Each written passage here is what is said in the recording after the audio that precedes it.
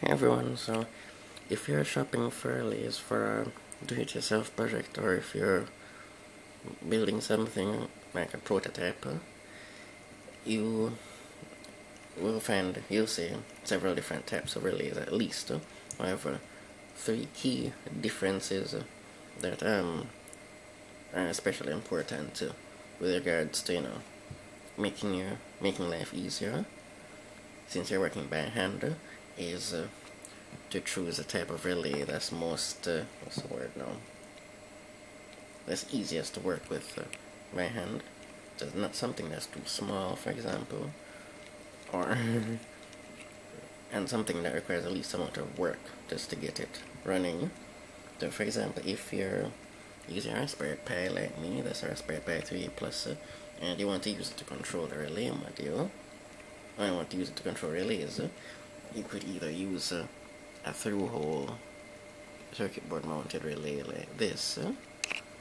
So this is obviously a good relay, but as you can see by those little tiny pins that it is not really intended. That's more for manufacturing. It's not really ideal for working by hand, although it's technically possible. It's just more work. So essentially what you could do is get a relay module, which is a board which incorporates these relays, same through-hole relays, into a neat little package like this, which is actually still quite small, doesn't take up too much space, which has the necessary transistors and pins for your jumper wires and your optocouplers in some cases, so that you can safely connect it to your Raspberry Pi or your microcontroller. And not only that, but they're often designed, in the case of this one, to operate on 3.3 or 5 volts, so that your Raspberry Pi or microcontroller can directly power the relay module instead of having to hook, essentially create a power supply circuit for a 12-volt relay, for example. These are very convenient, and they have these, if I remember correctly, DIN rail style connectors, well, screw terminals basically, so you can screw in fairly high gauge wires. And if you're controlling appliances, like, maybe you want to use a Raspberry Pi to control an old washer or something, whatever it is. And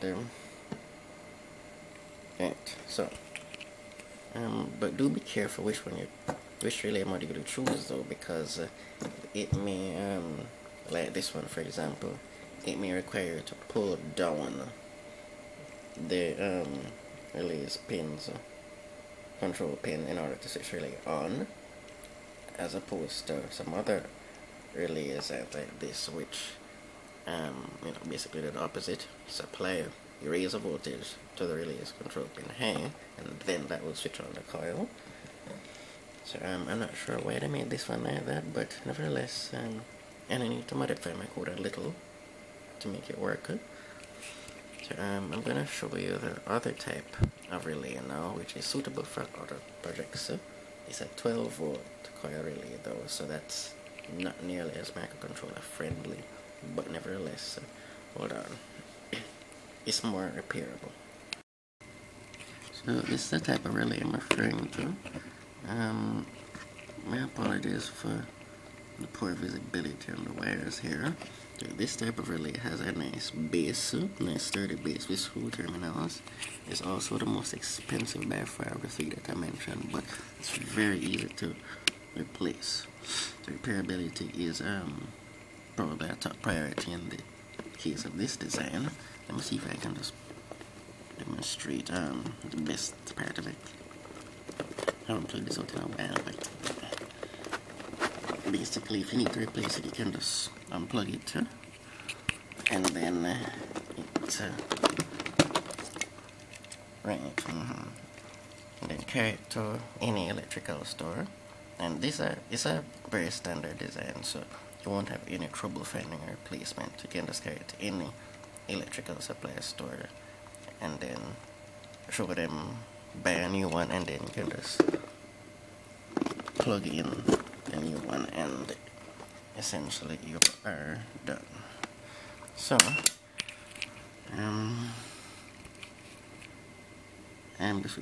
so the coil is 12 volts, so that's not very convenient for microcontroller projects unless you already have a 12 volt circuit set up for your relay.